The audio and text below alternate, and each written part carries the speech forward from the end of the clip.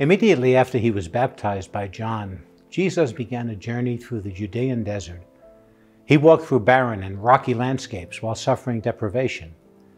In this journey, he was tempted by the devil in every way to make his life easier, to make his existence more comfortable. He was tempted to sin.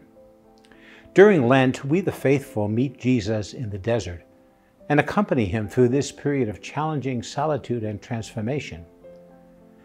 This year, we have seen a real test of our beliefs in the way our society functions, and we have been tasked to change the way we interact with one another and even with God.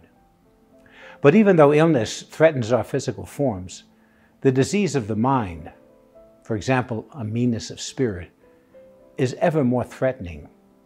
It menaces our lives here on earth and in what is yet to come. We are daily challenged to battle the war of anger and the lack of charity and the temptation to despair brought about by pride and greed. When we are tested, we are tempted to wrap ourselves in familiar comforts and ignore the plight of those around us who are suffering. But this is no way to live, and it's no way to show gratitude for the life we are yet to live. As baptized Christians, we cannot succumb to these temptations, and it is only by arming ourselves with the teachings of the gospel that we can triumph over hate. In order to truly appreciate all that Easter is, we have to reflect on the darkness of the crucifixion. For our salvation, Christ gave himself over to cruelty and brutality. He suffered unimaginable pain and even death. His body was placed in a humble tomb. His followers were devastated by witnessing their beloved Jesus suffer. When they went to his tomb, they found it empty. Imagine the grief, the loss, the helplessness they experienced over those next 3 days. Yet, he returned to them.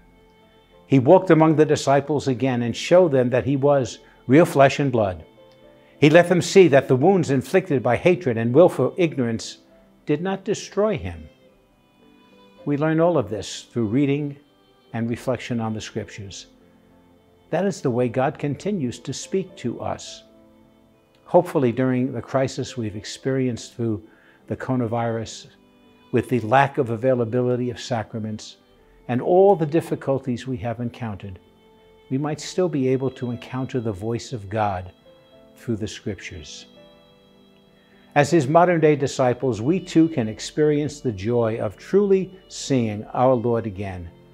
We do this by embracing the love that Jesus so freely offered to us, the love he encouraged us to share with our neighbors. And as we move forward with the brilliance of Christ shining the glorious light of faith and hope in the darkness, we come to this wonderful celebration of Easter, the celebration of new life, the celebration of new hope. A blessed Easter to you and to all who will be part of your gatherings this Easter.